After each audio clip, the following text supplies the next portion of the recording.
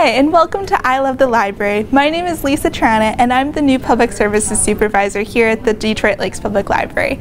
And today I would like to talk about a few of our new books. So today I'm going to be talking about The Oracle by Clive Cussler and Robin Purcell. I personally just finished this book this weekend. It was a very action-packed book, fun read, and kind of reminded me a little bit of Indiana Jones.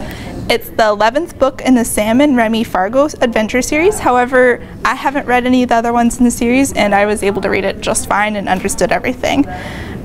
In this book, husband and wife team Sam and Remy Fargo embark on yet another interesting adventure in Africa as they try to find a treasured yet cursed scroll and prevent robbers from destroying the school for girls that the Fargos have started in Nigeria. It's a very interesting read.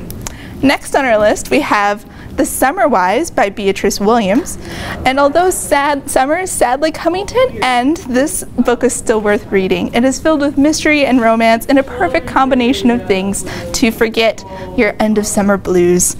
And set in the years the 30s, the 50s, and 60s, Williams is able to show the rise and somewhat fall of the powerful Fisher family on the elite and secretive island, the Winthrop Island.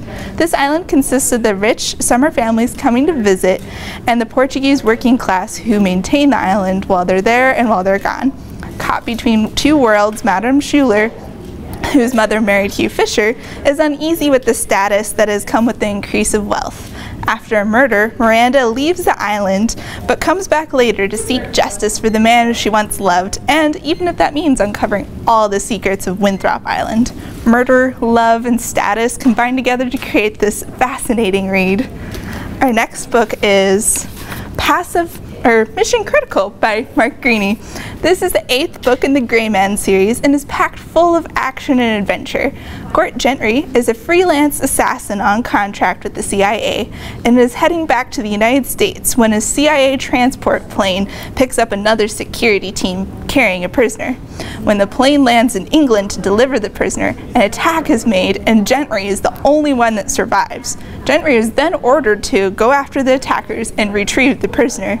But back in Virginia, Gentry's former lover Zoya is being pursued by a team of killers. Will Gentry and Zoya succeed in their missions? This thriller will keep you on the edge of your seat until the very end. And in spite of being the 8th book in the series, it has been said that this book is a very good standalone. Next on the list is The Matchmaker's List by Sonia Lally.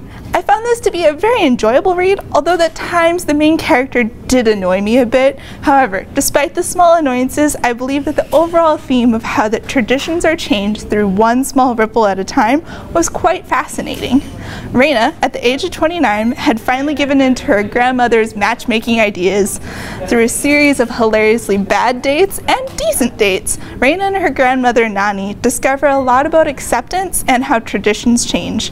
This multicultural romantic comedy is a perfect lighthearted read, especially for these rainy days.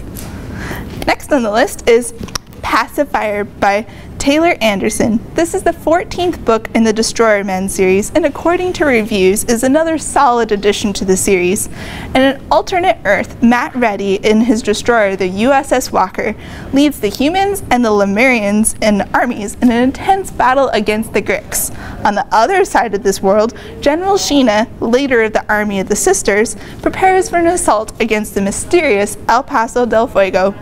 Will these two leaders be able to survive, and will their armies be able to win the battles? Everything is on the line, and there are no second chances in war.